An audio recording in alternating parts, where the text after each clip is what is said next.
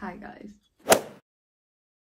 Since we're going into the new year, I thought I would do a retrospective video on my 2021 and how I basically changed my outlook on life and sort of advice that I would give my past self. So basically this is just a little my story, my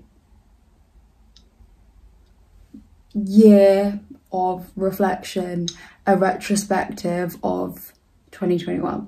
So I went into 2021 honestly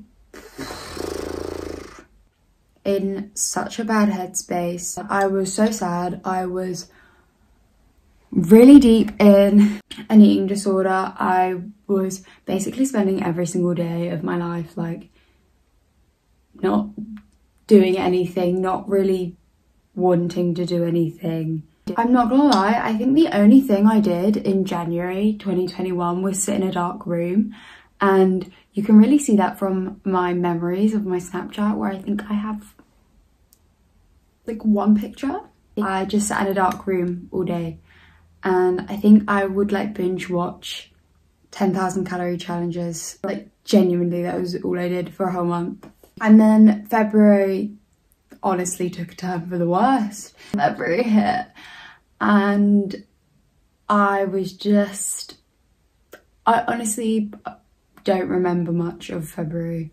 This is the thing about, I think people don't realise about eating disorders, is that you don't remember stuff. If you're so malnourished and so like obsessed with food, you won't remember.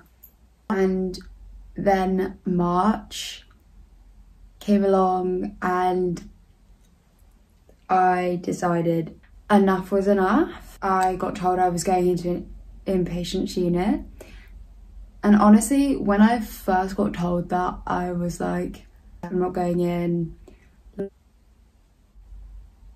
Yeah, and I went in. For me it was needed, but inpatient units, I tried to recover by myself and it just wasn't working. I couldn't do it. I had faked my way into thinking I was in recovery, but realistically I know exactly what I was doing, and I wasn't getting any better outside of an inpatient unit. However, I think that adults inpatient units are a little bit different, and you're surrounded by some people that have had eating disorders for genuinely years, like 30-year-olds, 40-year-olds, and it can be quite heartbreaking at times as well. It can be triggering. It can be like an environment where you pick up habits as well, and I definitely did pick up habits when I was there, but in the grand scheme of things, going in for me was beneficial. Initially, it was supposed to be a 6 to 8 week admission, but it ended up being 4 months. In the next like few minutes of the video, I'm just going to be talking about hospital admission. So if that can be triggering for any of you, please skip ahead. I ended up getting refeeding syndrome, and I don't know if anyone will know what refeeding syndrome is. It's not a commonly known thing, but it's basically when your body is really malnourished and you start eating again, your salts and your body just goes into like a shock almost. It can mess up your salt levels, which can then lead to like heart attacks and all your organs basically shutting down. I ended up spending around 2 weeks in a general hospital, and it was quite scary as well because it's a very dangerous thing to get, because it affects your heart predominantly. If it's not treated and it's not treated quickly, it can be quite like fatal quite quickly. So that was, I think, the pivotal moment for me, which was you need to recover, you need to switch your mindset into a positive and basically, what are you doing with your life? Why are you, to what end is this eating disorder?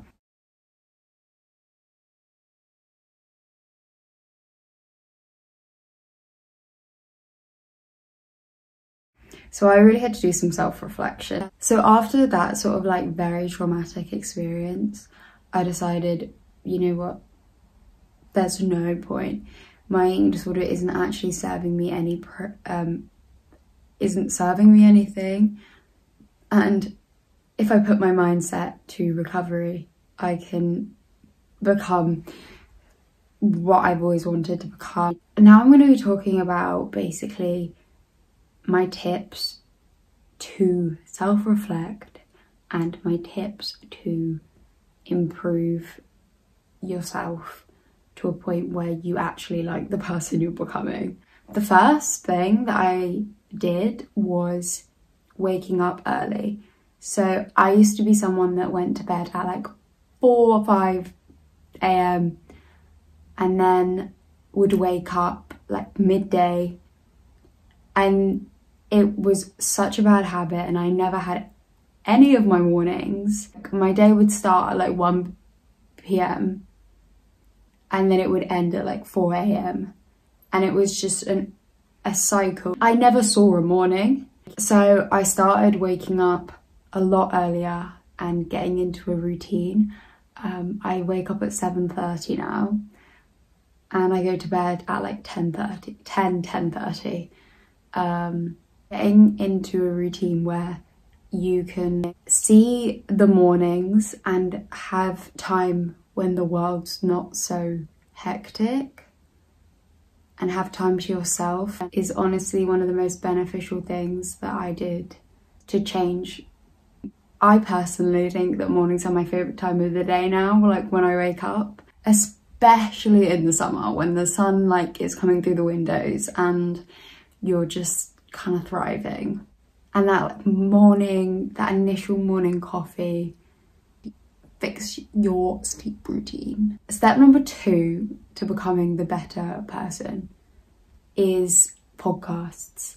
I literally owe my left kidney, fun fact, my left kidney doesn't work, so much to Emma Chamberlain's Anything Goes podcast. And I would recommend it to basically anyone, but I would particularly recommend it if you're like in your 20s, but also if you're slightly younger, because to be honest, she gives some really good advice. Listening to her podcasts and just how she viewed the world and how she's sort of adapted herself to view the world really helped me gain sort of like a perspective of, if you're not living your life for yourself, what are you doing?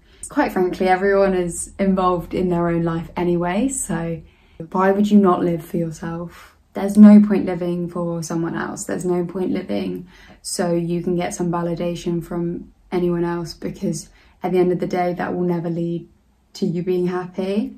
The only way you can lead to you being happy is for you to truly like the person you're becoming, because otherwise you're just gonna pick out flaws where there aren't any flaws. Step 3 to self-improvement, getting outside every single day, whether that is a 5-minute walk. I live for my fresh air and getting actual light. I think it's really underrated, and I think some people are like, no, I just want a day where I'm inside. And that is completely fine, and that is sometimes needed, just what the doctor ordered. But I still think you should get outside for at least 5 minutes. It's just the vitamin D. It's usually when I listen to my podcasts as well. So kind of 2 in 1.